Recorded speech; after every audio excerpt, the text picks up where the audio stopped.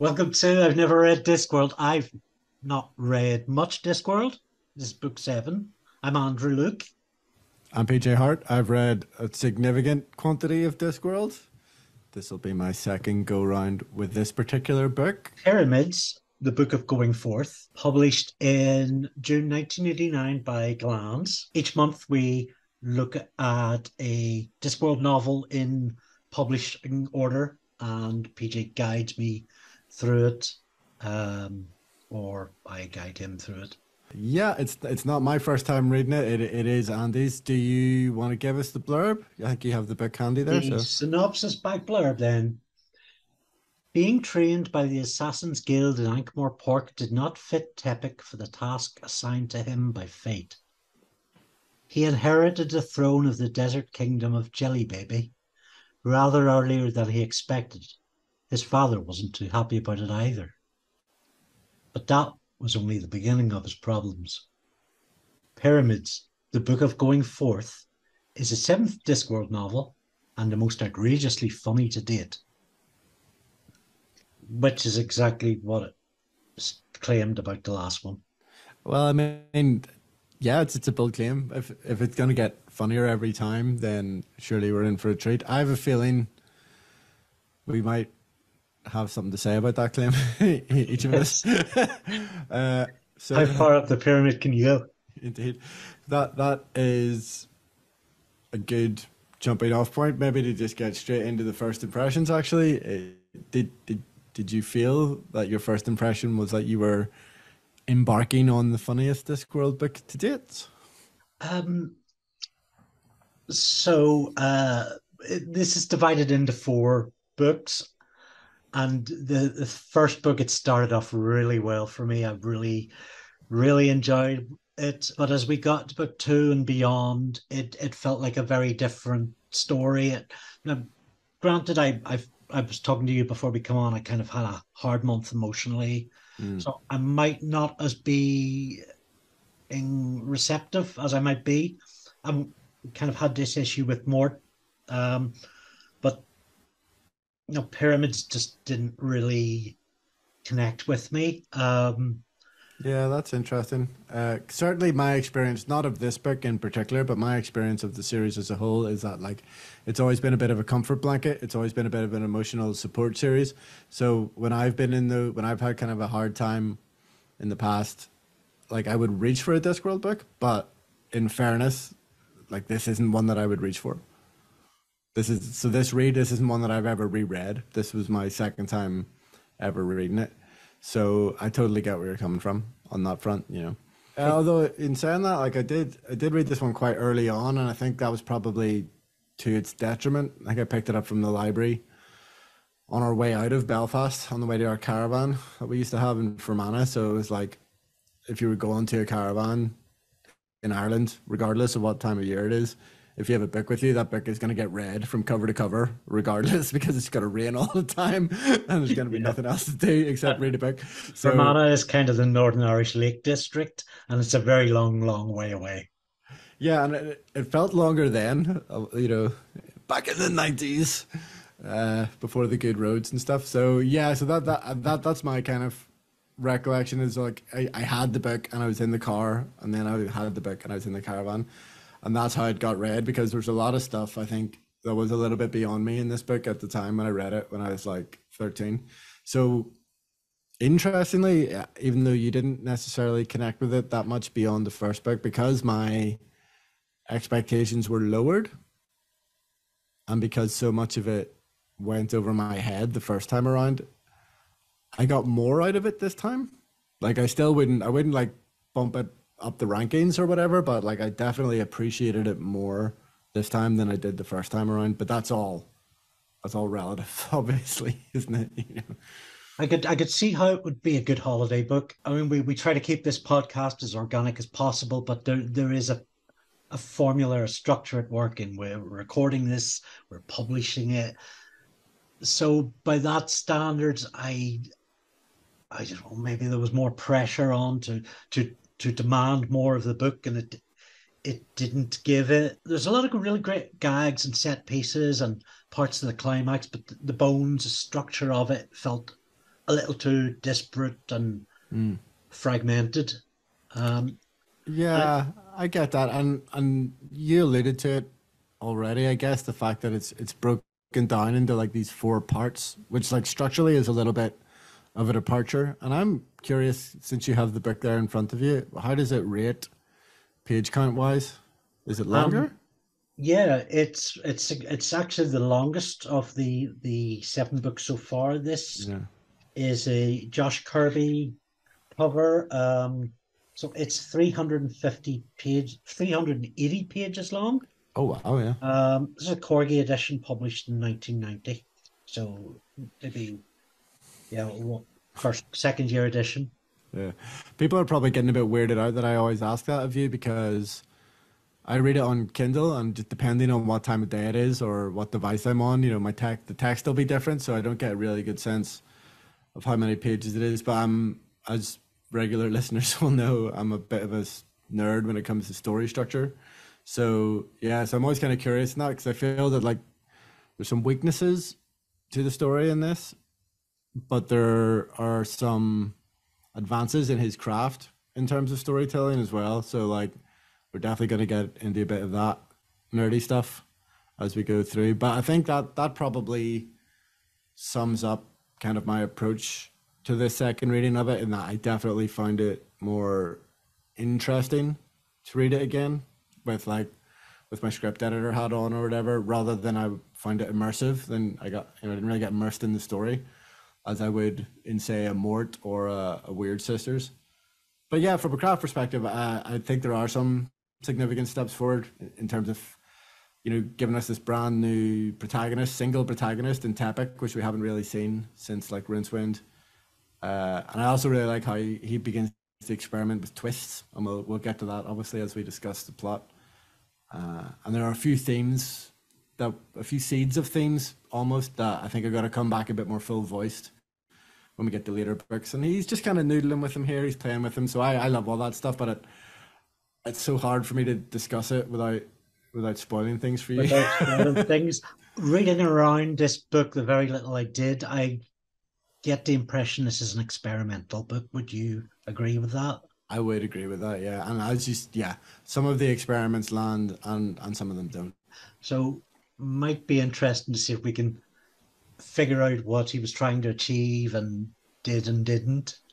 And yeah, you can throw out a few hints on what worked and what didn't. So we typically present a little bit of a synopsis to chat around. Before you go into the first one, I want it noted that Andy threw the gauntlet down to get me to try to write some of his synopses this time around, and I totally bottled it. I just ignored the message. He's like, "Do you want to write these?" And I just went, "No." I'm not even gonna justify that with a response. I'm not even gonna look him in the eye. There's no way. I can't step up to the plate and challenge the master. I appreciate the confession, PJ, because a lot of people would have just lied under oath. Yeah. No, it's been eating me up, and of course you've done your masterful work as always. So by all means, lead us into the first synopsis. By my edition, pages 1 to 89, the Book of Going Forth. Tepic takes part in his final exams for the Guild of Assassins, relayed with flashbacks to leaving his home in Djelibeybi, settling a religious squabble in the boys' dorm, facing down the fearsome masters, learning guild history and etiquette. And when Tepic is called upon to kill for his final test, he chooses not to. Celebrating graduation with Arthur, jitters, and alcohol, a seagull breaks up an attack with news his father, Tepes Simon the 27th, has died. Meanwhile, the ghost of the late king observes First Minister and High Priest Dios prepare the funeral arrangements, and he is not happy. Tremendous as always, and especially because there's so much more going on in this book. It's lengthier and all the rest of it. This first one in particular, well, it's your observation now that you said. I mean, how did you feel about this first part? I really liked it. I felt it was, well, for better and for worse, like a little novella.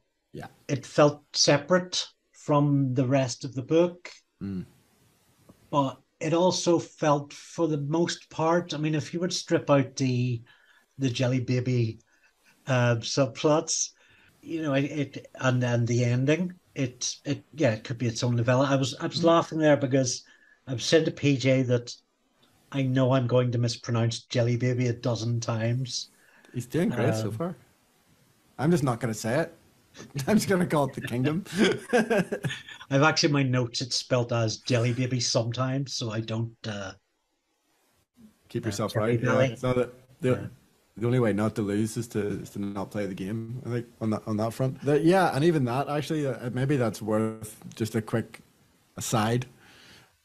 The the the wordplay, the puns, that the kind of old Egyptian style naming and the spelling doesn't do itself justice. Obviously, when we're just speaking it, but obviously, if you've read the book, and hopefully you have, if you're listening along with us. Do you want to spell Djelibeybi out loud, Andy? Djelibeybi.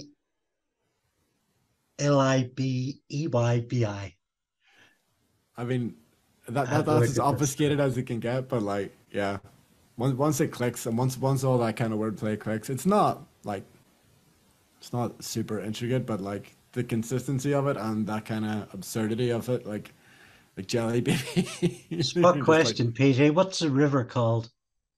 oh snap, I've forgotten already. What Is it is the it called? river Gel or Degel?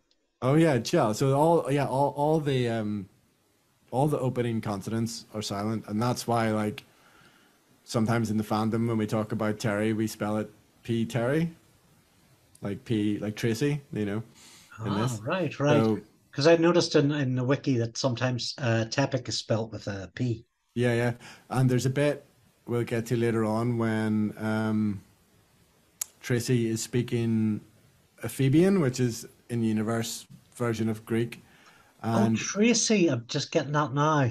hey. Spelled with a P. Right, okay. But when she's speaking in a foreign language, there's a lot more P's, a lot more silent P's because she's speaking it with an accent.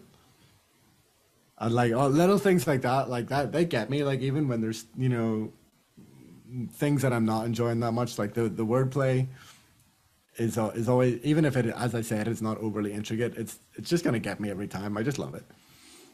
So my favorite part of the book, you've got action, adventure, compelling characters, situations. The core theme, I think, of going forth is a memorable one. It's Mm. identifiable, magnetic. I mean, travel broadens the mind for all of us. I think of myself going to England to university and those 4 years, for bad and for good, are sort of emblazoned in my mind as something different, something alien, something wonderful. Mm. Absolutely. And um, I'm, I I'm think that going. really comes across in Tepic's character. And Tepic is, we talk about him in a minute, but yeah, my favorite character in this book by far. Yeah, and I think that in terms of like what's been experimented with, in terms of creating like a completely original protagonist, he isn't Rincewind, and who's not Mort, and who's not Granny. Like he's already got this like growing stable of like really good protagonists. So like to decide to formulate a brand new one for book 7 feels quite brave, and I agree. I do like Tepic for all the issues that I have. Mostly, I guess, with the high concept of this book, I think like the character of Tepic is strong. One thing that I still don't really understand. I'd be really interested to get your take on this, actually, Andy. Like, I remember feeling quite cheated the first time I read this because I was a bit like you. I loved the the initial setting. I loved the Guild of Assassins school. I loved that little gang of friends that he had, and it's all kind of framed around his final assassin's test, and the fact that he decides not to kill the victim. So the final test in the assassin school, as you know if you've read it, is you have to kill somebody. Makes sense. And he decides not to, but then through this bizarre accident, the crossbow bolt ricochets around the room and kills the guy anyway. And I always just felt that was a bit of a cop out. Yeah, And then you were a bloodthirsty child. I could, apparently I was. I mean, if you're reading this in like a rainy caravan in Fermanagh, like that's what you want. Like, Yeah, he's an assassin. And I think there is an author's contrivance there of Pratchett's approach seems to be a very universal one, which extends to 40-year-olds like us and like 13-year-olds. Pratchett seems to be quite inclusive in his intentions. So having the main protagonist murder someone, might I think his thinking is going to put people off. So I think he engineers it quite well because Tepic does go through a number of mental mechanisms of reasons why not to kill, who is under the blanket. Yeah, sure. Could it be the master himself, some innocent plucked off the streets? It's an And interesting thought experiment for sure. Do you know what it is? I think just like I've just become a bit, yeah. So like I was obviously bloodthirsty as a child, but now I'm cynical and like because I've spent a lot of time in like TV development and stuff, and like there's a big trend, you know, for your darker, more complex heroes. I guess these days, you know, post Breaking Bad, post The Sopranos, it's just like if this was a HBO series, like he would just straight up, he would kill the guy at the start, you know, and then it would make him this like dark, complex character. But that's like, that's dark, not so Terry. dark. Yeah, but that's not Terry Pratchett, I guess, you know, Yeah. like, and he's making fun of the assassins for being like that. So, you know, he knows what he's doing. Who am I to question it? Like, I love the attention to etiquette. An assassin must dress a certain way, must be, if I'm not imagining, well mannered, mhm, mhm. um, presumably have their cutlery all arranged, not flaunt weapons. I mean, it makes me think of, possibly, for example, a character of Anara in Firefly, Oh, yeah. who's essentially a prostitute, but she's an ambassador as Mm. well. And so it's a lot more dimensions around a job that that might otherwise be looked down upon. Yeah. Well, I mean, Anara would fit in perfectly in the Assassin's Guild from as we Yes. learn of it here, wouldn't she? Like, so, yeah. So I get your point about how this feels really self-contained and it's like a really cool glimpse. Like, you know, I keep going on about how like I love Ankh-Morpork and I love the guild system and I like just always felt like such a fresh way of looking at a fantasy world to me. So I loved this like extended glimpse into the Assassin's Guild and its workings and stuff. And then certainly the first time around when I read it, I was disappointed to move away from that. But this time I was braced for it. So it didn't sting in the same way, I guess. I knew it was going to come to an end at the first book. So I just kind of enjoyed it a bit more for what it was, I think. We've quite a lot of characters introduced in these first 80, 90 pages. Yeah. And I'm seeing, I think we're at least 10 sort of major and minor characters. But we're gonna explore those through the pod. Tepic, Meriset, I can't even remember who Meriset's the old master, right? Yes. Yeah. Yeah. Yeah. Um, yeah, quite impressed me as sort of that older teacher, professor, wagging the finger. And I bet you have a specific teacher that you're picturing. Like I know I do whenever I'm reading Mariset, you know. I've definitely got some sort of connection there. Yeah, it's evoking something from school days gone by, and Same here. um, actually quite a few teachers. Oh, okay, yeah. I'm just gonna throw this out there in case Connor is listening. But for me, it's Mr. Crummy from Somalikis. I think we have at least one Somalikis old boy as a regular listener, so I'm just gonna throw that out there for them and see if they agree. We've got Tepic's classmates, Chitter, Arthur Ladorum, and She's Right. She's Right's sort of the bullish one. Arthur's the sort of baby, if I remember rightly. Yeah. And Chitter's kind of the best pal type who we see later in the book. And yeah, I love that sort of ensemble. Mm. And we get this is where the set pieces really come to get really work together. That there's so many of them. It feels like and so many tiny, almost like little pieces of flash fic that all join together. Mm. It really made this guild come alive for me. Yeah, I totally agree, and obviously, like there is a bit of a payoff later in terms of like who he meets again and stuff like that. But it feels like a lot of work and a lot of setup and a lot of world building that doesn't to just have Chitter basically as be the only one who pays off later in the story. So I did find that a bit odd, but definitely enjoyed it a bit more for what it was this time around because I knew that that's how it was going to be. So yeah, it's a strange one. I would love in the world of Discworld adaptations if we ever get to do something that explores Ankh-Morpork Park a little bit more. Like I would love student assassins to be involved somehow. Like I would love to see more of this kind of world, you know. I mean, Cheese Right is introduced to us as the bully, but later he becomes part of that core group, Yeah. and he's bullying Arthur, who over religion because Arthur is he a Satanist or he likes to Yeah, like ghosts or something? yeah, he's doing pentagrams and stuff. I love that. And again, so this is one of those seeds that I was talking about, I guess. And in a way, I guess if you were being kind of strict and about looking at like the themes and the motifs of this story, you'd be like, okay, well, through these characters and through these set pieces, we understand a little bit more about how religion functions in the disc, and that's obviously really important in terms of Tepic and Tepic's dad and their divineness or their godhood or whatever, you know, element of their religion that they embody and how that functions in reality in the disc. And it's all powered by belief. It's basically what it comes down to, and we get the first hints of that here, I suppose.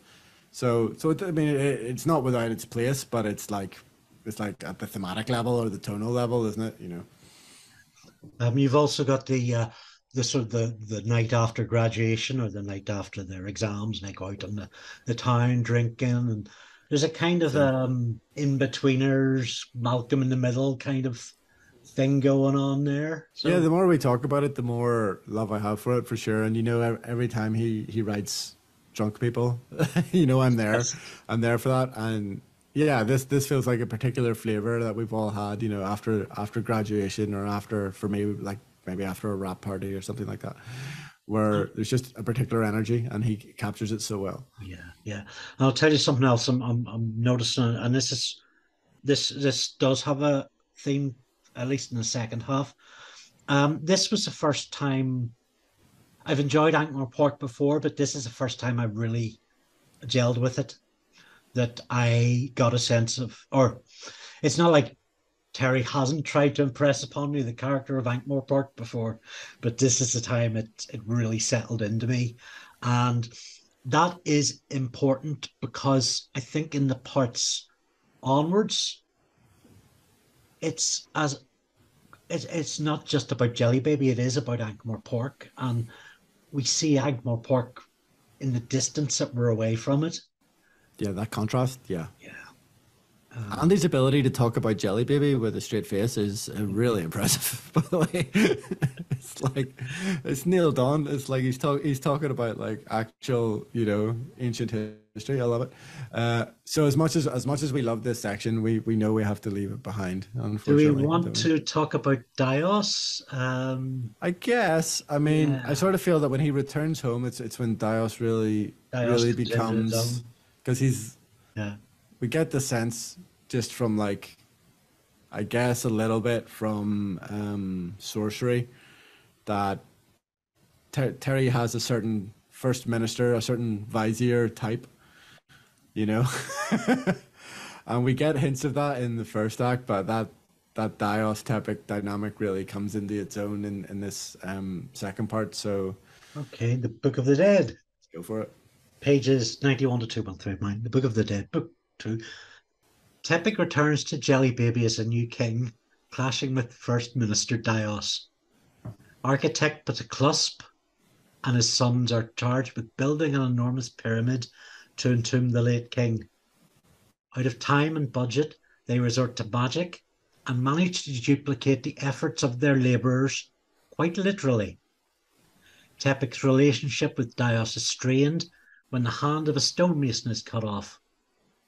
Following orders to execute political prisoner Tracy, Tepic breaks out of jail to go on a run aided by a camel, you bastard, the disc's greatest mathematician. Behind him, the pyramids of Djelibeybi burn and the gods make landfall. Well done. That's a lot. You nailed that. Absolutely. Uh, yeah, I know I say this every time you do one of these because you do them really well, but that's a lot, and my recollection of the book was that all that stuff, like a lot of the stuff in there was quite memorable to me, that was maybe still ongoing in the second half in terms of like definitely like the laborers duplicating themselves and all that. I sort of felt that came a bit later. But I think your point going into this was that like it's a longer book, but it's like it's still as dense plot wise as every other Discworld book we've read so far, isn't it? I think this is a very slow boil book. Oh, okay, okay. It seemed to me that yeah, okay, so there is a lot being built.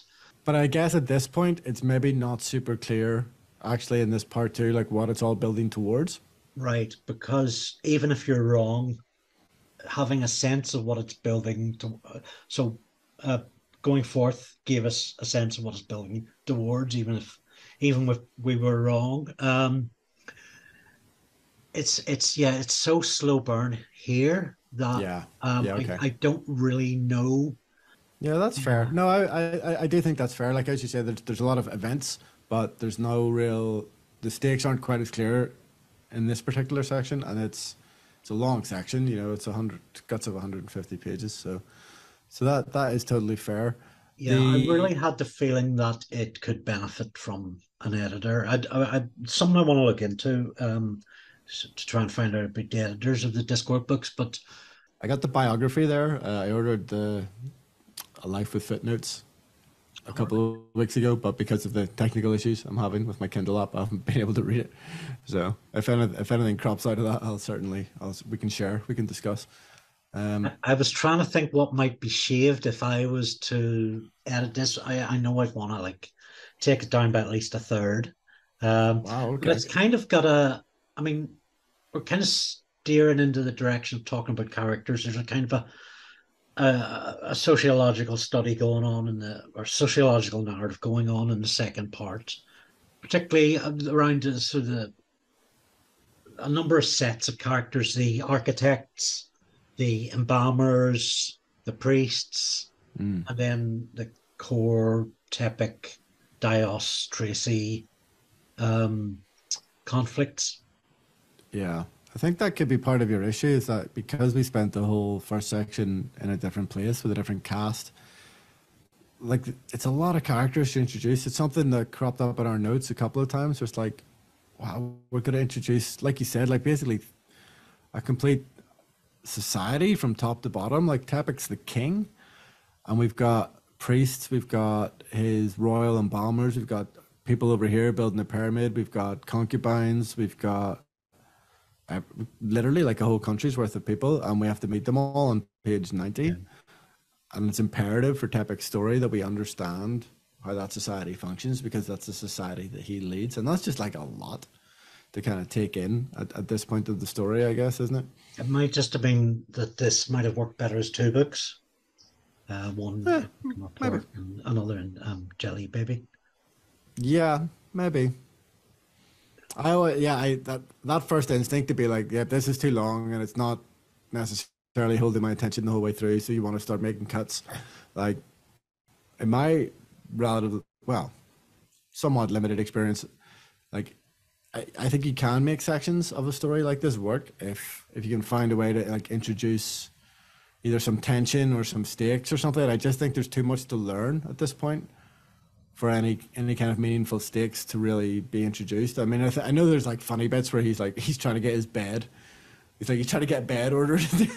Like they don't have beds in Djelibeybi, and he's just trying to get this bed. And in retrospect, it's kind of a clue as to like why this country is the way it is. Like nothing modern from the outside can penetrate it. Right. But Yeah, go but on. it's a little bit tricksy, and like I like what he's doing with like withholding information from the audience in this book because it's not something that he's been big on before this. So I get that he's still kind of experimenting with it, but like yeah, stuff like that doesn't really hit you until afterwards. So when you're reading it, you're feeling a little bit bogged down. It's a So society is quite hard on the outside with a chewy gooey center. Indeed. Armadillos? Is that the Dime Bar ad? Is that the reference? I was going for Djelibeybies, but Ah, that was much cleverer. Much um, cleverer. Moving on. s- so yeah, yeah, we're talking. I mean, one of the central themes here is the weight of tradition, Yeah. and how that influences culture and therefore people, and Yeah. not always for the better. Dios kind of embodies that, I think. Yeah, Certainly in this section, before we kind of learn more about him, like it's, I mean, without getting like too sociological about us and our place in the world, I think like we're from a place that is steeped in tradition. That's not always for the better. It's not always to right. our benefit, and that and people cling to tradition for various different reasons. And certainly, I think something that's hinted at here, and that is definitely paid off later, is that tradition is like a tool to consolidate power for people in power. So you have all these regimented rules, and you're not allowed to do this, or somebody will cut your hand off, or you're not allowed to do that, or you'll get thrown to the crocodiles. It's a way of controlling people, isn't it? Without Yeah, really having to explain to them why. yeah. What you just said, actually, the comparisons between where we live, Northern Ireland, and the way tradition is exercised in Djelibeybi by Dios, um, specifically, and others. Yeah, I thought that was quite key. Um, and we could probably talk about politics and use the word Dios in place because he is so set in his ways. He is so inward looking and um, kind of regimented, and I think it's inward just looking the way is things have always been done, and that's the way exactly. things will always be done going forward. And the reveal of why he thinks that later on, I really enjoyed. But like, yeah, definitely, I love the way that like, even though I think he's kind of referred to as like first minister and high priest relatively interchangeably in the book, I love the way that in our notes you refer to him consistently as first minister, because that's like, you know, that's the head of our suspended Yeah. government technically, and you just can't help think of like an Ian Paisley or a Peter Robinson. Maybe. And his whole cycle, I mean, kind of there's other people that suffer around it. So I'm thinking of Dylan Gurn, Uh-huh. the The embalmers. no, I'm thinking of Oh, the the cusps. yes, the pyramid builders. Yes, This, so they haven't been paid for generations, most if of their ever. lives, Yeah.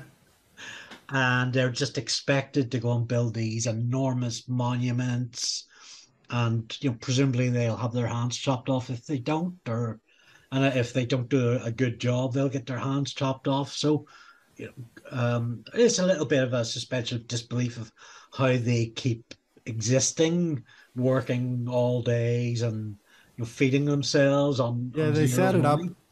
It doesn't make Oh, any sense. You're right, but metaphor. the gag in the script or the gag in the book is that like building the pyramids for the royals is like a loss leader. That like because they're the royal pyramid builders, like other people come to them to build like just a grave or whatever, or like a tomb, and like and that somehow one is supposed to offset the other, but obviously that's it's not possible. Right, because Yeah, they're spending all their time on yeah, other because they're building these big mountain ass tombs. pyramids all the time.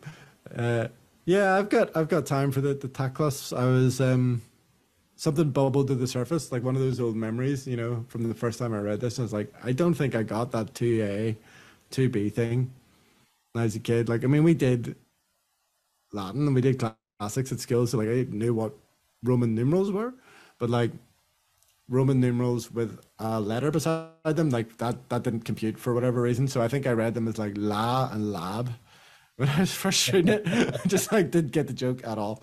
So yeah, it was worth revisiting this book if only for that. Yeah, I just kept thinking how the clasps were like um oh, at some point I was going to make about austerity and um I mean, yes, I get that because he's trying to set these guys up. They're like they're the working class of Djelibeybi, essentially, and yeah, they're in thrall basically to the royal family, and which is I find it interesting that you put it in the notes that like you don't hate them, but you're not taken with them. Whereas I thought that kind of class consciousness of it might have endeared them to you a little bit more. Yeah, yeah, it's kind of a twofold thing. So, I mean, like when we're recording, it's just like the day after Boris Johnson sat in front of the inquiry, and I was sat there with my popcorn and my cigars, and that was brilliant. And yeah, so I totally with them on the the workers' struggle and solidarity and all that. And actually, I I've said I didn't really enjoy part two so much, but in deconstructing it, I mean the Clusps and Dylan Gurn, their introductions here actually they're quite good, and I think Yeah. this might even be where they're perhaps at their strongest in the story, which I'm not sure how that sits with me as sort of wanting to hate on part two. It I definitely love doesn't the have enough drive. I mean, you're right. Like the character introductions and stuff are good, but they're not really being driven anywhere at this point. right. These sets of characters. I thought more that you might get interested in the whole the timey wiminess of this, where they start using time paradoxes to duplicate people. Because I thought Yeah, that's like way up your I street, right? liked it, but it didn't really go anywhere for me throughout Yeah, the book. I suppose it gets railroaded by the pyramids flaring up, to 2A getting flattened yeah, by the timey wime. There's a lot of really good talky pieces where they're discussing economics and how they're going to afford the pyramids, which leads them on a decision to turn to using magic. And it was yeah, it's kind of like Thoreau's Walden mixed in with some insert your fantasy piece of choice here. yeah. Um, And I've filtered through everybody's like primary school understanding of ancient Egypt as well. yeah, You're Dylan right, Gurn. actually. That doesn't go too far. I think it's elaborate and it's fun, but like we know that the pyramid's getting built regardless. So yeah, it doesn't have a big impact on the A story, I guess that stuff. So it is just a bit of fun that it actually eats up quite a lot of pages ultimately just to explain it. Yeah, similarly for the Embalmers, Dylan Gurner, they're a great double act. Yeah. Um, they're a lot of fun to listen to, but I don't really know where they form a key point later in the story. Yeah, they do, but we do again. You're right. I think we spend a disproportionately large amount of time with them, just noodling with these like similarly to the time paradox people, like all this kind of comedic exploration of embalming, like an Egyptian style embalming, where like eyeballs are getting put in jars and stuff like that, and the fact that Tepek's ghost is there. Sorry, Tepek's dad, Tepekimon or Tepisimon or however we're saying that. That his dad, the ghost, is having to watch all this, and he's like super grumpy about it and hates everything like that. It's quite funny, but like again, it doesn't like massively drive the story. Kind of echoes of the King in Weird Sisters with that, although obviously the 27th is going on a different journey. Yeah, it's a good point though. Actually, I hadn't really considered that. I guess I should have done because we actually read them relatively close together this time around. But there's Uh, something in that. We know that he obviously has this obsession with death and runs through the whole series and all that. But like the fact that like ghosts are just like people with no bodies is it's quite funny sometimes. Like they're not like supernatural beings or like white sheets or whatever. They're just people. They just can't touch things, and it really pisses them off. It's inconvenient for them. Uh, I do have a bit of a soft spot for that stuff, I have to say. I'm glad we're finding that. Well, I'm finding that I'm warming to this book a bit more now that I'm talking about it. Yeah, Um, Tepek and Dios's relationship is has actually quite a lot of the better stuff in this book. Yeah, you can feel the sort of the heat of the conflict between them, and Really makes you feel for Tepic. Yeah.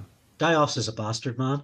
Yeah, it's so relatable because it's like it's the old ways versus the new. Like we've all been there Right. when we were kids, raging against our parents and raging against the way things are. But we know in our hearts they should be different. Except Tepic's like obviously right. He's not going to grow out of it in this instance. So yeah, you're right. It's quite relatable, but I just don't think there's not like a super clear goal for this section. Whereas like the first section is he has to become an assassin, but then the ironic ending is that just as he becomes an assassin, he gets called home. Whereas it just feels like this isn't quite as cohesive. Tracy, or Patracy, as I was calling her. Um, It sounds like it's more like her MC name or something. I like it. Patracy, yo. Yeah, indeed. Yeah, so like if we can say Djelibeybi with a straight face, then we can have Tracy the concubine with a straight face as well. And you bastard the camel. There's a lot of work here to be done to discuss these things without laughing. Tracy was okay. Yeah, in terms of the Yeah, I liked her female, well enough. it's a good time to check in with the old female representation, which has been I would hesitate to say it's been a rocky road, but it's been a gravel path perhaps up until now. I think, despite the obvious potential pitfalls in like having this character who's a concubine, I feel that like we spend a bit less time like overtly remarking on her body, like in any time that there's kind of sexual tension between Tepic and Tracy. It's like it's inside Tepic. We're getting the perspective of inside Tepic's head. We're getting his reaction to it rather than like a description of it. A Yeah. description, and I think that feels like a subtle but a quite important distinction. And of course, there's something else going on, which is Terry is trolling Star Wars, which Oh I quite yeah, liked. Uh, yes, with the old gold bikini. and it's very conscious. I think he knows exactly that. So, I mean, it is in this book that Tracy is identified as Tepic's sister, but Yeah, he doesn't know. They don't know that until the end of yeah, the that's book, right. and it's so obviously a Star Wars troll. Yeah, there's definite Return of the Jedi vibes going on here. Because I mean, and right enough, I mean, this would only be what 5 or 6 years since Jedi came out. Right. Yeah, so that makes sense. Yeah, it looms large, and it's lots of fun as a result. Yeah, she's not as compelling as Weird Sisters, which I think are definitely the standout female characters so far. Yeah, She's certainly not as interesting as any of the main male characters, but the sort of the fiery female trope that she is channeling, I think is a lot more competent than we've seen from the other Discord characters to this point. sure.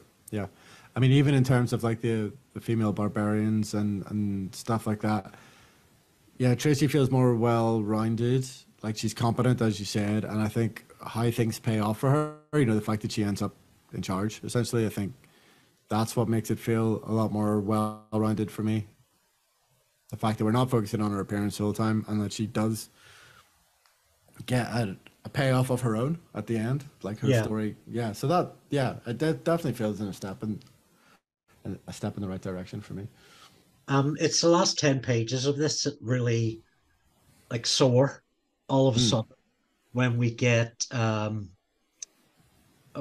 gods making landfall and just preceded the introduction of you bastard, yeah. physics greatest mathematician, who's been trailed a while, and I kind of wish we'd seen him rather than trailed so much just up close because Hmm. Hmm. certainly my second or first favorite character in the book. I can see um that. I got I'm time not for that sure too. why though. Yeah, it's an Why? interesting one. I mean, there's just something like so insane about it, but like the way he describes it, it's just like, yeah, okay, that makes sense. Obviously, the camels are thinking about mouths all the time. I buy that. Yeah, Uh, I think it's that process that we get all the highfalutin mathematics down to the camel movement and action and then there's the environment around him. it's And just one of those like original Terry Pratchett creations where it's so uniquely him. I think where like I could spitball ideas for set pieces or characters for 100 years, and I would never come up with like a camel who can do calculus. Like I would just never come up with that, you know. And the fact that he plays a role in this plot as well. It's not just something that he's kind of noodling with off to the side, like he is a little bit with the quantum stuff. You know, this you bastard has like a really significant role to play in the story. And so yeah, I'm with you on that. Like I absolutely love him. I do also agree though that like those little teases of like, oh, you know, down beneath the castle or down beneath the palace, the greatest mathematician was pondering. It's like he's playing a lot in this book with withholding information, which isn't something he's done a lot in previous books. So yeah, so that's an example of that, and one of the examples that maybe doesn't fully land, but the reveal makes it worthwhile. Like once you get into the character, like all is forgiven, right? So yeah, moving on to part 3, I will give you a flavour of Andy's great synopsizing. Pages 215 to 306, the Book of the New Sun. Tepic meets philosophers of time and tortoises and joins them at a symposium in Ephebi. His kingdom is destroyed by gods in their wrestle for the sun. Taklusp and 2A make plans to leave, unaware roads out lead in. Kumi plots an uprising with the mob of priests as Dios fumbles for control.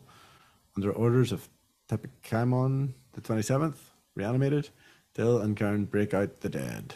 Djelibeybi runs on past time, explains Thagonal, and its pyramids use up new time.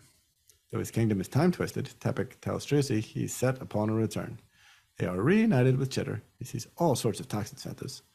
After a night's drinking, Tepic leaps from the sailing ship, liberates you bastard, fends off some helpful soldiers, and reaches a crack in a rock face that will take him to Djelibeybi. And I just want to point out that he wrote Djelibeybi as Djelibeybi, like the sweets, for that last one, just so that we don't forget. We've done a really good job so far. So there's a lot unpacking that in that part, and it's such a valuable experience that is just like just putting down those plot beats and trying to create like a coherent thread through them is like it does really show you that like even though you might feel bogged down in it, like there is quite a lot going on, and the plot does reinvigorate itself here, doesn't it? Like there's a lot more agency in this section. Would you agree? I think this is still where the set pieces thing exists. It is following a path, but it's set together with, we were talking about sort of Python-esque gags that all sort of form a sequential line. I think the Philosopher's Symposium is one of those. It's I mean the tortoise shooting takes a while to get over with, but there's a lot of good stuff. We've got a listening philosopher, and they all go off on tangents. They'll talk over one another. Yeah, it's a huge piss take of philosophers and philosophy students and all that. I think why this works a bit better for me is because, like, from a story mechanics point of view, like they're an obstacle. So like Tepic is there to get answers, and all these like airbags, basically all these like philosophers are getting in his way. So they service the plot a little bit better than like the quantum laborers do, I think. But I agree that they have two bites of the cherry, and that the tortoise experiment and the symposium are kind of, it's essentially the same plot mechanic, just twice. So yeah, it's a slight improvement, I think, over what came before in book 2. And then you can know that again, he's doing his ancient Egypt thing. So like you can almost feel the wheels turning. You're like, well, if ancient Egypt exists, then obviously ancient Greece has to exist so that they can interact with each other. And it's in danger of like spiraling out of control and just like painting the whole of the ancient Mediterranean into the Discworld. This is another large part of the book, and Tepic actually doesn't really do an awful lot apart from get this explanation from Pythagonal. That's his main goal and achievement. Yeah. In this book, which is quite a good one, that Djelibeybi runs on past time, and the pyramids use up the new time. Yeah, Everything's I love this. slow and not moving forward and set in its ways. I did not understand the lick of this when I first read It's a Tell you really that much. key. It's a really key line. That I, I had to go back over it. I remember hunting out that line because Yeah, it unlocks so much of the story.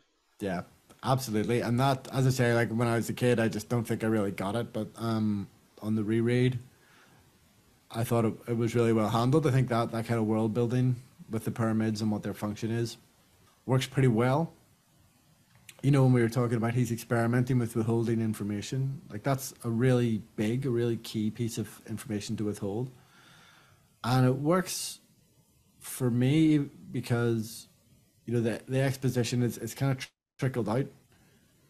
So like we know as much as we need to know for the story to make sense at any given moment.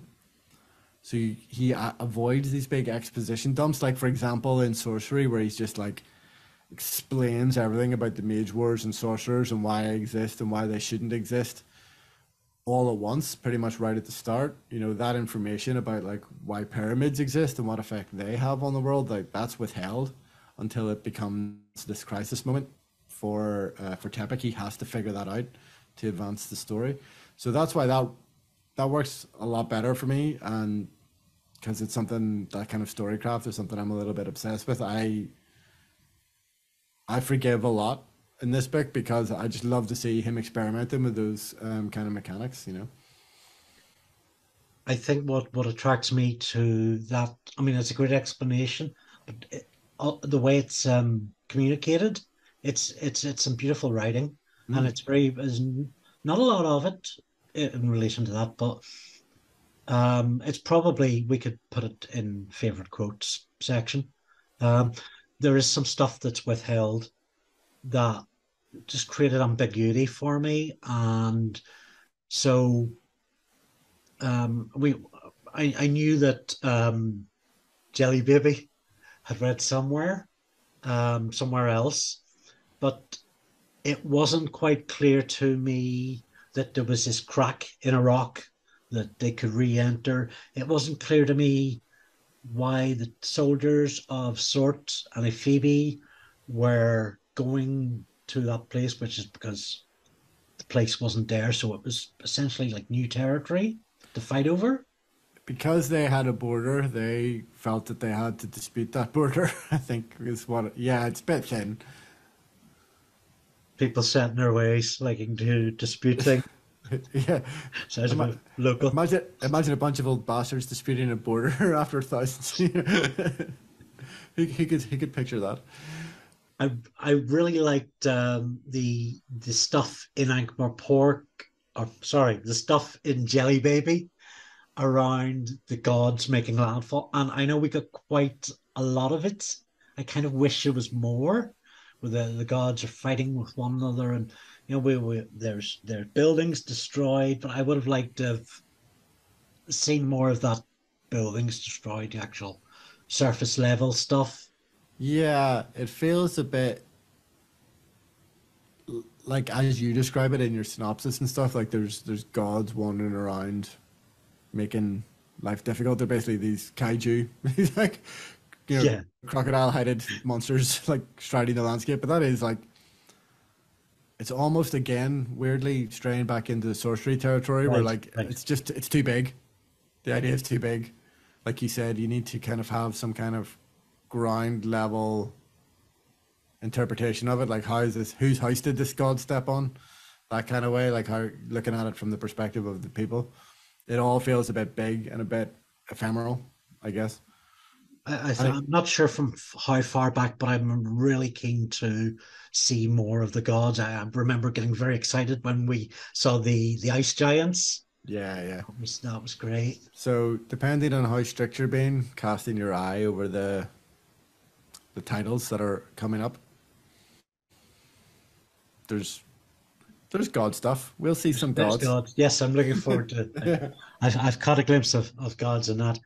Um, the priests' politics was quite fun as a aside to that. You've got uh, Kumi really steps up here Yeah. and starts to become a character in his own right, and I like that it's not that the question of who's in control is something that sways back and forth. It looks like Kumi is going to take over. Yeah, because start to get a sense here. The flip side of that, that what is allowing Kumi to kind of think that that might be possible is the fact that Dios is really starting to fray around the edges here. And we haven't quite had that explanation as to why that is. Again, it's something else that he's experimenting with withholding. So, yeah, so I thought that worked really well. And it's not something I don't think I would have been as interested in if that reveal with Dios's past and stuff, if that wasn't so well handled. You know, if we knew all that information up front, I don't think this priest politics stuff would be interesting in this moment. Right, because it's not just and there's a line somewhere about gods that you have believed in coming to life. It's kind of like the auditor showing up. Yeah, if you're a priest, yeah. But it's not just any old priest. This is the priest that from millennia has channeled or has claimed to represent the gods, and Yeah. now they're so now He's now OG, they're yeah. all now they're all visiting, and yeah, so he must be really freaked out. He must be crawling the walls like a nicotine addict a week without a fix.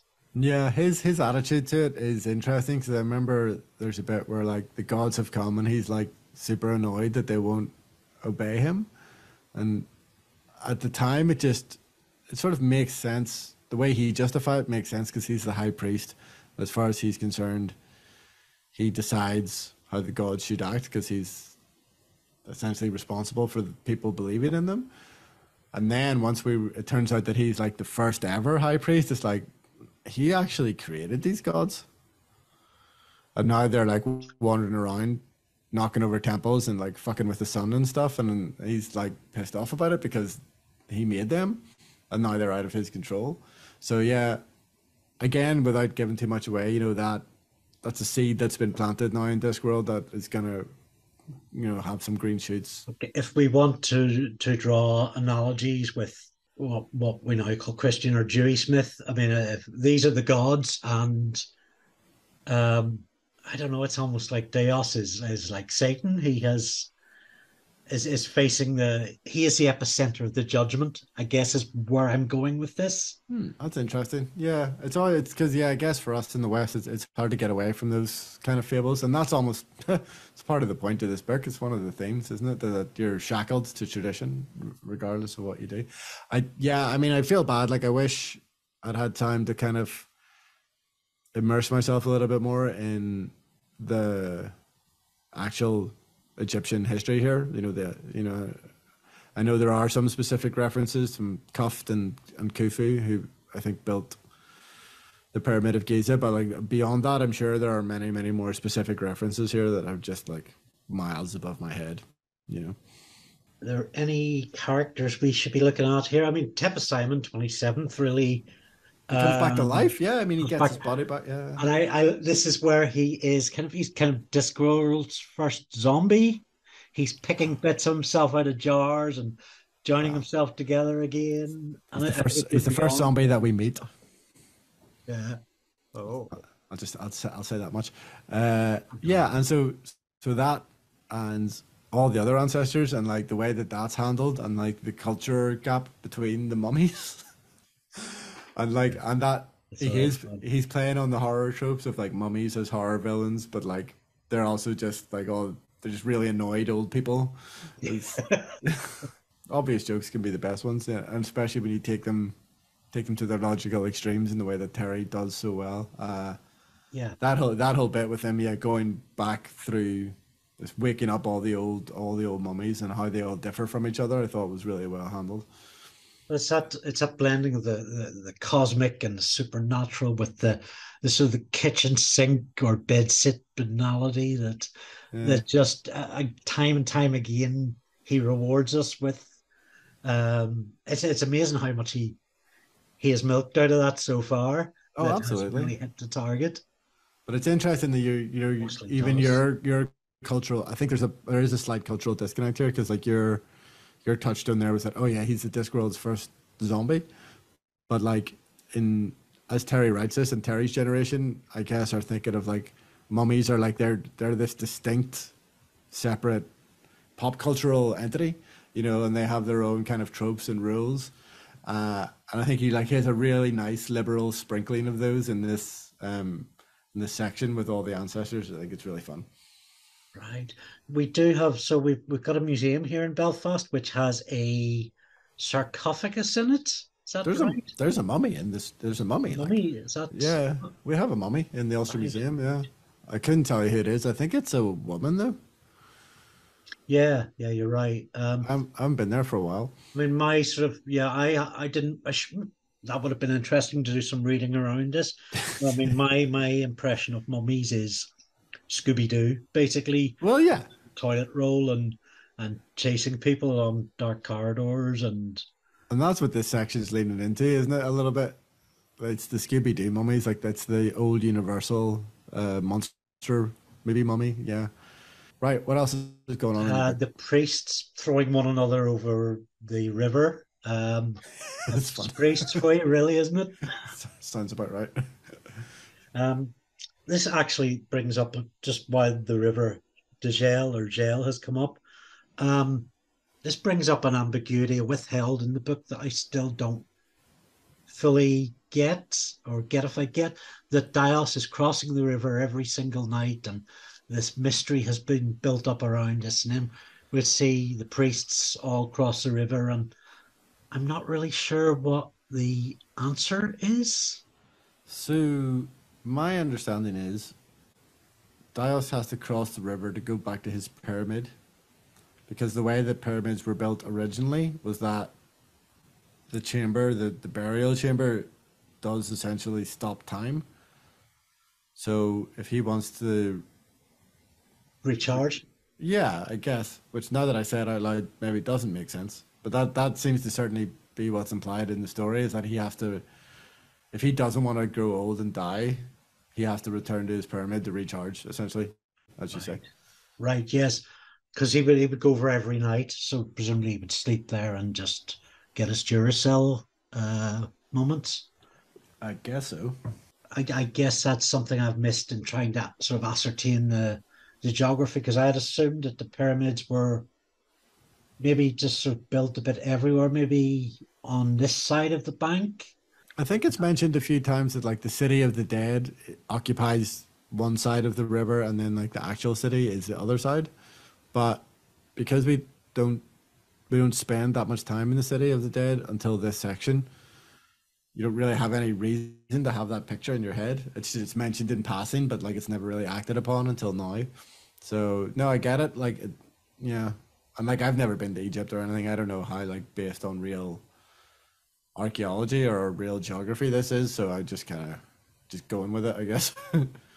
Anything else you want to bring up before we move on to book four? It's the return of Chitters, isn't it? Because Yeah, Return to Chitters, yes. that made me quite happy just because it seemed absolutely insane not to pay off anything from the first section of the book. I was like, at least Chitters comes back because I had forgotten. I think my memory of this section was a little bit blurry. I was more focused on like the mummies and stuff. So yeah, so I thought at least even if we're not going to meet the whole gang again, at least Chitters comes back and at least he has an active role to play in the back end of the story. And like all that stuff that we liked about the Assassin's Guild, like he kind of embodies that. He's got the kind of charm and he's like a bit of a rogue and he's essentially, I mean, to use your Star Wars kind of metaphor, like he's Han Solo, isn't he? So yeah, so it was great to see him back from just because he's an enjoyable character, but yeah, just so that my story structure brain doesn't get too itchy. And his relationship with Tracy, again, very Han Solo-esque. So And Alphonse with his unusual tattoos. Yeah. indeed, yeah. And again, just to check in with our female representation and how that's going, like that. That the gruff world weary sailor with all the explicit tattoos, like he's the one who gets embarrassed about it. He's the one who's on the back foot because he's got all these explicit tattoos. That also feels like a step in the right direction, and it's funny, so it's a win-win. Would you like to also read the book of 101 Things a Boy Can Do? Yeah, go on. It's only fair. Okay. Yeah, page 308 to 380, the book of 101 things a boy can do. Phoebe and Zort prepare for war where Djelibeybi used to be, and Tepic answers the Sphinx's riddle. At his palace, he finds the priests have crossed the river to get to the other side. Dios finds himself amid the assembled monarchy zombies who are comparing notes. They help Tepic climb and destroy the Great Pyramid, which sends a time blast through the kingdom. When Chitters returns with Tracy and Tepic abdicates, leaving her as the new and improved king. Architects become engineers and embalmers become chefs. Dios awakens at the beginning and restarts his life cycle as advisor in ancient Djelibeybi. Like, I like the ending actually for all the kind of, I hesitate to say bloat, but like it's not a fast-paced journey as we've alluded to, but like I like this ending. Yeah, there's a lot of really good set pieces in it that I think probably joined together better than in the rest of the book, apart from book one. I'm thinking particularly of the mummies making their own external pyramid so that Tepic can get That was top cool. of his. We were talking, it might have been in the last book, but we had the priests doing like sports commentary on the God battle. Um, we've got the Sphinx's riddle, which is actually Tepic's riddle, um, deconstructing. So there's that whole almost like pushing himself as a riddle consultant upon Yeah, the and relevant that's the assassin training right there, isn't it? Like that's the kind of, it's almost like Granny with like headology, you know. Yes. And how could we have an ancient Egyptian story without a sphinx? So I thought that was handled really well. I enjoyed that a lot, I have to say. And yeah, where it ends up, you know, the stuff that comes up here, again, in terms of glimpses of things that I see in this book that I know are going to come back, like that little moment between the two sergeants at the border was just like, we're gonna have to kill each other. Such an inconvenience.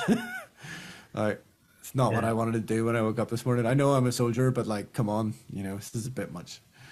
Even though I And didn't get how it fitted in, that was a nice little moment. yeah, Felt good. yeah. And again, like you're right in that there are maybe several divergences, several asides, too many in this book. But like, I think he, again, without, I'm just pausing so I don't give too much away, but those kind of glimpses into like working class life in this setting. We've had the embalmers, we've had the construction guys, and then we get this little glimpse at the soldiers. Like, you know, these are things that are going to come back, and these are things that he's going to develop and improve on, and these are the kind of elements that make Discworld feel like Discworld to me a little bit. So yeah, I like that little section. I think I'm happy with the sort of the way those elements can come together in the big race to the Great Pyramid. So you've got the embalmers in with the royals, um, and you've got the architects somewhere in amongst that. I'm not quite sure how it all fits together. It's not With as that. clear. Yeah, it's a good point No. because you're like, yes, I mean the embalmers have kind of, they've driven the narrative because they've helped the 27th wake up all the other ancestors, and then the ancestors help Tepic get to the top and Cap. Then you've got the priests come in. There's a showdown with Yeah. Dios. I With guess, I you guess, know, I guess what's going on. the pyramid builders have the knowledge that Tepic needs to cap the pyramid. I guess that's their contribution to the finale. It's not like super proactive, but it's it's there, I suppose. Yeah. But yeah, I agree with you that it's not. It could be a lot more dynamic for sure. I mean, I did really dig the sort of the kind of a lowbrow basics of Tepic scaling the pyramid. There's a time for lowbrow basics entertainment. Oh, It's got totally. very good gripping suspense, James Bond sort of stuff, Yeah, because it does. It has a bit of, you know, or it Indiana is Jones. Yeah, and it's that. It's like it's Star Wars. It's Indiana Jones. It's Lawrence of Arabia. It's like it's a desert adventure. So yeah, there has to be a bit of that, and we know Terry can do that, and we've seen that before. And despite all these new sort of techniques he's trying, like he's still got a good eye for a set piece finale. As the finale comes about, there's a real sort of a cyclical thing. Like I'm sure it's this type of story trope.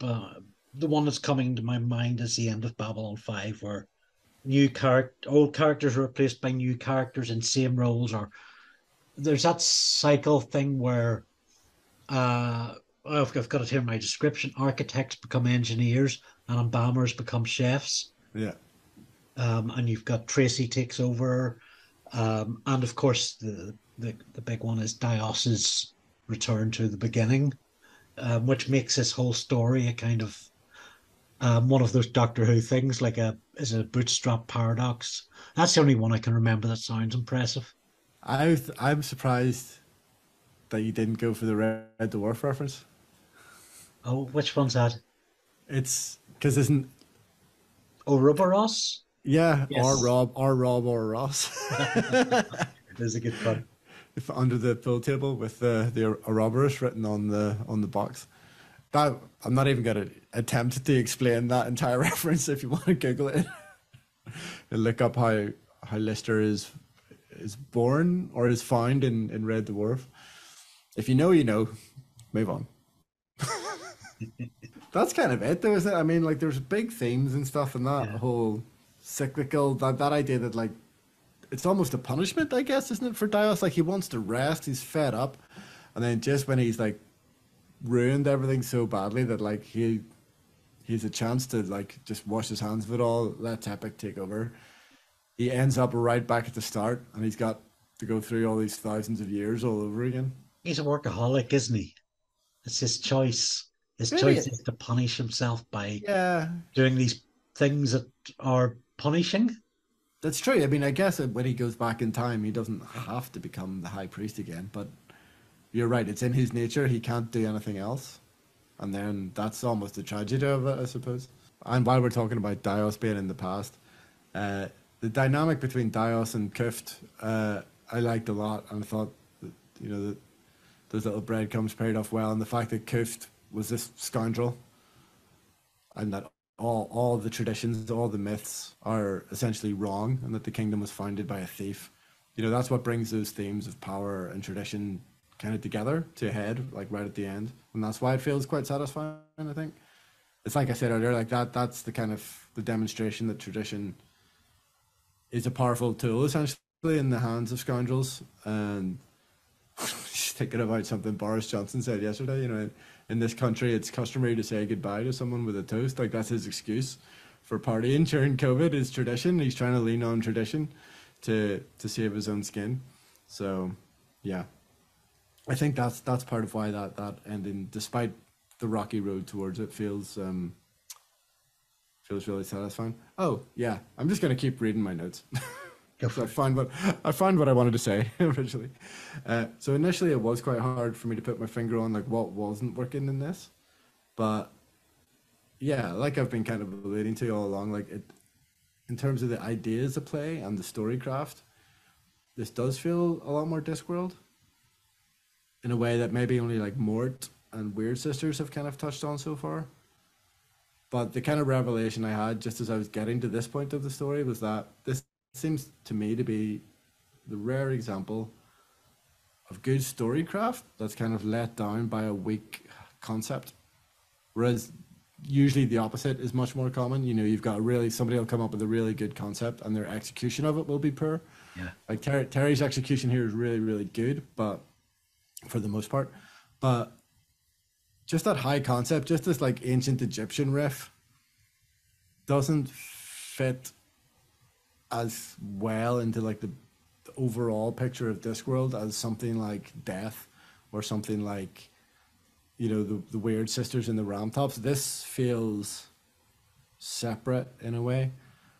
I'd be interested how you feel about that as somebody who's reading this for the first time. Like, does Djelibeybi feel like it inhabits the same disc as Granny and Nanny and Magrat in the Ramtops?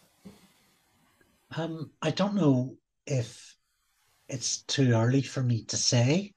Mm. I, I think I'd probably have to err on the side of yes. Okay, Um, that's interesting. if we're talking about, a world, a whole. Yeah. Um, and I kind of little 20-second spoiler. So I know that this is a completely isolated story, I wrote that and for him. we aren't seeing these characters again, or we'll get references. And I'm kind of sad about that. I would like Oh, to okay. see a few characters, and I would like to see the place return to.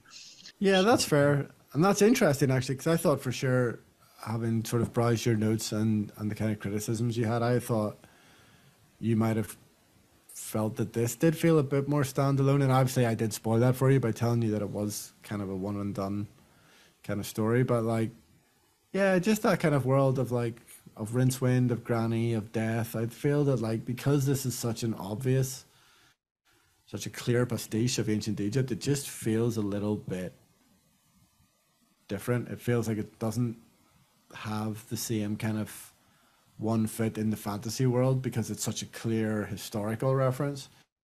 But obviously, enough spooky stuff goes on, and there's enough mummies wandering around. There's enough timey-wimey stuff, yeah. maybe to paper over the edges. So yeah, maybe I'm being a bit harsh there. It does cover a fair amount of similar ground to Sorcery. Yeah, And I just think Sorcery is a much better executed book. interesting. Yeah, I would have loved to have seen some of the craft on display here, in terms of like how he deploys information and how he uses twists and stuff. I would have loved to have seen a bit of that craft applied to the story of Sorcery. Should we deliver our favorite quotes now? Absolutely, go for it. Do you want to go first? Um, yes. So there's just so much in this one. Yeah, go on. The other legend, not normally recounted by citizens of Ankh-Morpork, is that at an even earlier time, a group of wise men survived a flood sent by the gods by building a huge boat. And on this boat, they took two of every type of animal then existing on the disk. After some weeks, the combined manure was beginning to weigh the boat low on the water. So, the story runs, they tipped it over the side and called it Ankh-Morpork. It's great. It's not where you think that story's going at the start, is it? I love it. Fantastic. It's something that I saw discussed on the subreddit quite recently about how every time he describes like basically the slums of Ankh Park, like what a cesspool it is, or like how gross the river is, like that comes up at least once in every book. In some books, multiple times, but it's never the same.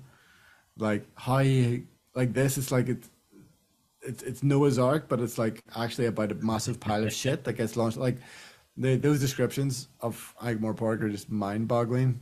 Just only because there's so many of them and they're each completely fresh. So That's that's a the, great quote. that's the second part of a footnote. I think the first part's pretty good as well. Um, and if the footnotes are great in this book, Yeah, and really high more quality. they're coming thicker and faster now too, aren't they? So you've got another quote. Do you want to do your other one, or Well, do we take we'll turns? do. We've both got two, We'll so take turns. do Yeah, one each. I'll do I'll do my longer one first then. So so much for time flowing past, he thought glumly. It might do that everywhere else, but not here. Here it just piles up like snow. So what I like about that is that it's a relatively early kind of part of Tepic's internal dialogue after he returns back to the kingdom. And what I really like about it is that what we assume is metaphor is later revealed to be literal. So like time is literally piling up in the kingdom, and it's a simple trick. It's one that Terry uses quite well, and I think he reuses later in other books. So yeah, that kind of stuck with me. Like when I was browsing the list of quotes, I was like, oh yeah, like that. He's given away the twist, and and for a good twist to work, it has to seem obvious in retrospect. And like little lines like that, little what we Yeah, assume are metaphors that turn out to be true. Like that's how you do that. Like that's the building blocks of a good twist. So I noticed that, and it's part of that thing I've been banging on about for the whole episode about the storycraft on display, and that's just like a perfect example of it. And I notice you've been veering towards selecting those type of quotes. Um, and they're not always the most uproariously funny. Sometimes they're quite beautiful. They're often quite modest or subtle. Yeah, I mean, I mean, we all know. I think that he writes great jokes, and we all know that the stories are loads of fun. I think for me, because I'm revisiting the books, like I'm looking for these are the things that are standing out to me on rereads. You know. Well, that's kind of influenced me in my second quote, Hmm. um, particularly in the last days of the British Conservative Party empire, Let's hope. particularly apt. Tepic realized that the high priest was, indeed, truly mad. It was a rare kind of madness caused by being yourself for so long that habits of sanity have etched themselves into the brain. Yeah, I think it's an interesting one how he's decided to characterize Dios as this like thousands-year-old character. Uh, yeah, just like the seemingly thousand-year-old reign of the British Conservative Party. Stop clock has to be right twice a day. Well, exactly. Yeah, but that idea that there are so that isn't there? There's bits where Dios's routine has been disrupted because like the apocalypse is happening, but because he's said the same prayers at the same time every day, when that time comes, he literally can't do anything else, even though he like the world's ending all around him, but like all he can think about is like the incantation of the third hour or whatever it is, and you're just like thinking about like what the minutiae of like just literally being alive for 1300 years or something like that. Like Terry thinks about that in a way that I think nobody else would, and like stuff like that. Those little moments of existential horror that we see every now and again, like when witches can lose their minds when they take over animals, like that little glimpse of it there in Dios. I love that.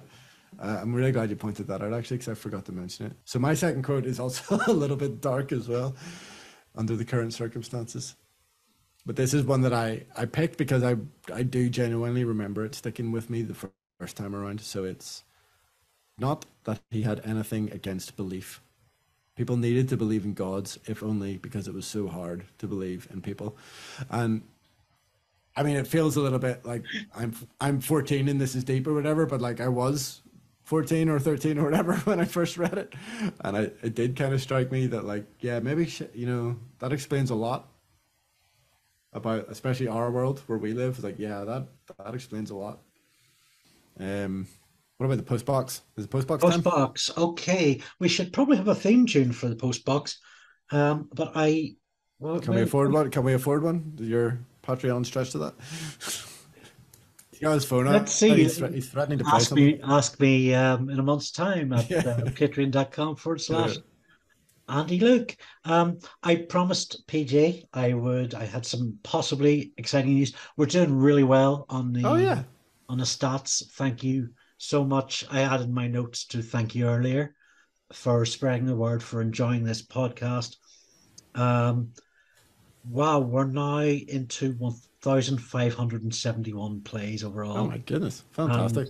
today, as we record this, we just hit for our episode 1, The Color of Magic, 500 Oh listens. wow. So That's thank awesome. you all so much. This really warms me up. Uh, Yeah, that's exciting. I'm so glad you're enjoying what we're doing here to keep coming back. And I really love the letters too. We don't get so many, but we've got one today from Roasty Buns. Oh yes. From Roasty Buns on Twitter. Thank you guys for reading another one of my questions on the podcast in episode 5. Glad to have your answers. It's one of my favorite questions to ask people. That was a good one, I have to say. I enjoyed that. But now for another one. Although it may prove political or controversial. Dun, dun, dun. That's right. If you'd rather not get into it, let me know. I'll think of a later question. It's too late. I'm already halfway through, so we're in. Terry Pratchett seemed, from what I've read, to be a genuine and humanist man with progressive ideals. And it got me thinking about authors and directors who are not that at all. What is your stance on separating the art from the artist? Can it be done? What's the cutoff point? I'm a big fan of horror, but can't bring myself to watch Jeepers Creepers or the classic Rosemary's Baby, as the directors of such films have disgusted me in such a way I physically cannot ignore it and just enjoy the movies as a piece of media. I'm also from Liverpool, and very left wing, and as a result, could find myself writing off movies or books made by right wing people, even if it's not evident in the book. Well, short of doxing yourself there by revealing your location, Roasty Buns, it's a very meaty question. I know my answer, but the reason I wanted to read the question out is so that I could make Andy answer it first. I'm a confrontational figure at times, and I'm quite on the left, it's fair to say as well. So, I mean, the biggest one in my orbit has been Morrissey, who has just been dropping hints for the last 30 plus years that he's a massive piece of shit. And I mean, I never fell under the spell of J.K. Rowling to never bother with the Harry Potter books. Yeah, But Graham Linehan was certainly on my radar as a writer, and you know what, I fuck him. I can't be around the art of artists that have proved themselves as horrible beings. And never by the sun. fucking It's really disappointing when people in our hearts turn out to be going to the really really just dark places of hatred and exclusion, and there's so many great artists in this world that are undiscovered, and I'd much rather people give them their time and their money. Like me and PJ, for example, we're really nice people. exactly, yeah. Again, thank you for the high stat. Keep it up. Nah, I couldn't agree more, man. Life's too short to give money to Nazis. Like, do you know what I mean? I mean, there's so many great people out there who are genuinely nice and good at what they do. I guess I am sympathetic to, like, I guess especially Harry Potter fans, like, because I know that series meant a lot to people, and then, you know, that's and it was out there in the world for so long, and then one day, like, J.K. Rowling just woke up and chose violence. Like, she just thought, like, nobody saw that coming. So I guess if something like that series meant so much to you, it must be hard to separate it from the other, and I do sympathize with that. But I think you can draw a line under these things like that. Harry Potter meant so much to you at a certain period of your life, but, like, you can draw a line under that shit. Like, you don't have to make that fandom your identity. You can go and find something else that you enjoy equally as much, and then spend some money over there and make some new memories, like, you know. And I think this is a really great question, by the way. I think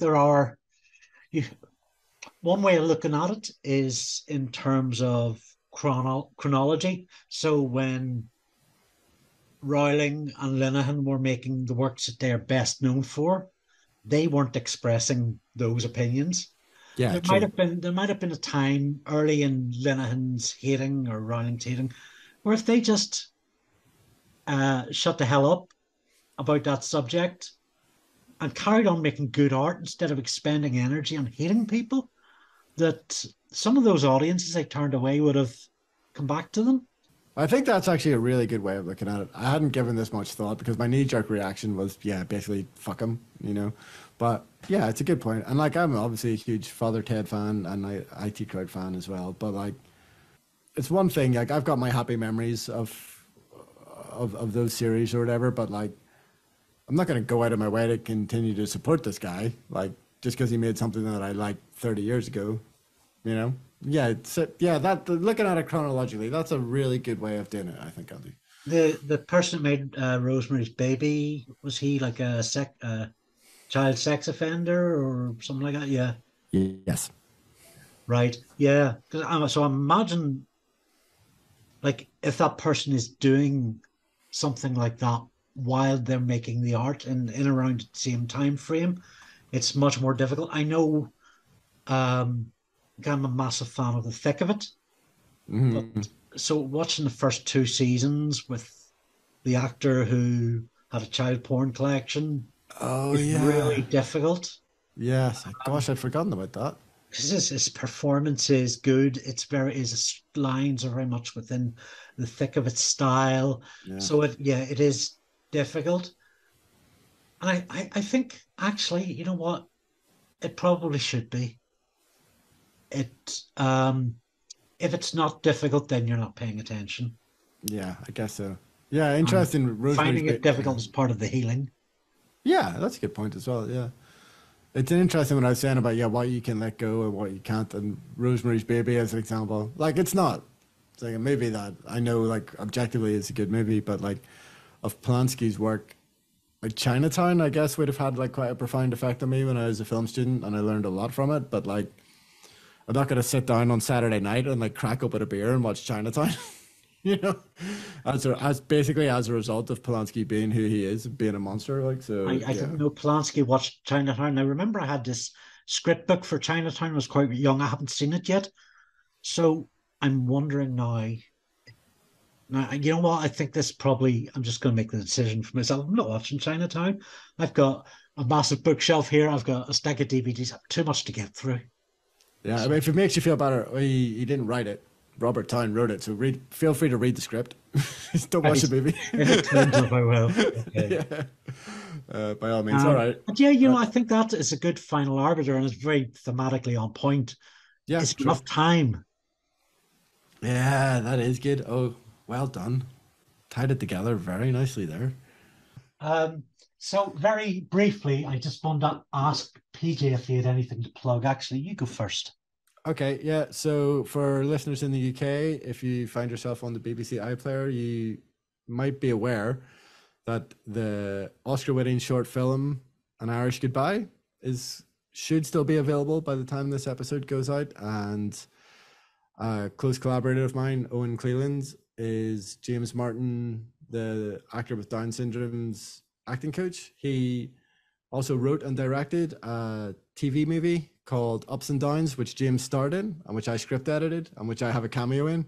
So you should definitely get on iPlayer, look up Ups and Downs and An Irish Goodbye if it's still there, and you should watch those. They're both absolutely delightful, really fun, really heartwarming pieces of TV drama. And yeah, I've heard an awful lot of chatter about An Irish Goodbye.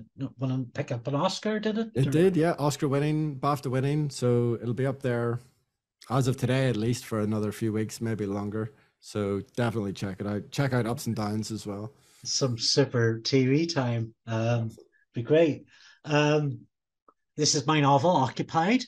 It's the story of the Occupy movement in Belfast. Now, it's a fiction about a group of campers out on a tent-based protest for about 80 days.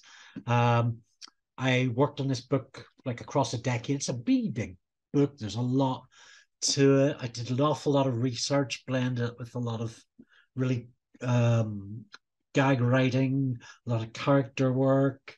Um, I'm it's not perfect, but I think it's as close to perfect as a novel I've written myself. And I'd really like a few people to go and read it. It's quite cheap on if you're doing the Kindle, but I recommend the print. So Occupied by Andy Luke. As I said, you can find us all across the internet. But our main hosting page is anchor.fm/. I've never read Discworld. And if you go by there, you can find links to us all over on Facebook, Twitter, YouTube, and all the different podcast hosts. Tell your Um, friends. tell your friends, yes. So, have I ever read Discworld? Do you know what I'm interested in actually? What percentage of Discworld have you now read? Um, so yeah, I have been wondering that. I'm not gonna. I mean, I'm sitting in front of a computer. You can figure Well, out. So there's how many? gonna be like decimal points and numbers after that, whatever way So we. there's 42 books. Is that right? Something like that.